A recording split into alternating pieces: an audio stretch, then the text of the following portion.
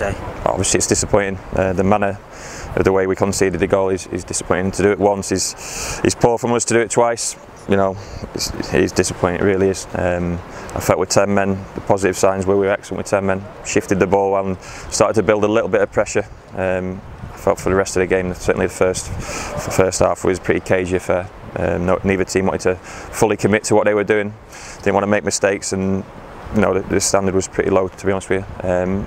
Second half, obviously there was decisions change it. I've not seen them back, so maybe the lads got a slight nudge. But the moment you raise your hands in the penalty box, you're asking for trouble. Yeah, because we've seen it quite a bit in the summer in the World Cup, isn't it? Handballs given, and like you say, above shoulder height, you're always running that risk, aren't you? Yeah, you are. There were bodies around each individual, but like I say, I've not seen it back yet. It's difficult to describe because you're not in the heat of the moment in and around your penalty box and defending the box. We generally don't give away cheap goals. I don't want us to make a habit of it, that's for sure. But the bonus I'll take from today is a performance with 10 men. We really did grow into the great game and created some half chances. It's always difficult against 11. And they're a good team as well. So disappointing day. Obviously we'll get a suspension and John picked up an injury. So it's a hurtful day all round, really. Yeah, drawing on the positives, though, a good save from Christy Pym, and like you say, sometimes when you go down to 10 men, it's difficult and they have to work harder, but you grew into the game. Yeah, definitely, but they had to. You know, you see it so often when a team goes down to 10 men, they have to get on the ball because they can't just kick it long. So we had to get on the ball, we had to move the ball.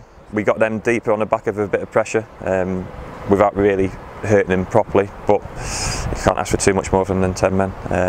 It's just disappointing to start the second half in that manner. So we'll look at it and we'll brush ourselves off and go again Tuesday. How serious is Jono's injury? Do you know at all? We don't know yet. You know, it happened in the first minute of the game, so it's his muscle, which is a problem because he's a quick player, he's a sprinter. So we'll find out how long he's out for. And obviously you've got that suspension going into the next game as well, so Fulham on Tuesday. Yeah, but it's another opportunity. You know, Luke Kroll came on there and did it exceptionally well. Dara O'Shea will get game time. The lads in and around it who may feel they're on the fringe of things will get game time. They've got to keep making an impact. They've all got to be ready. Lee Martin came on after 2 minutes, well, after 5 minutes today.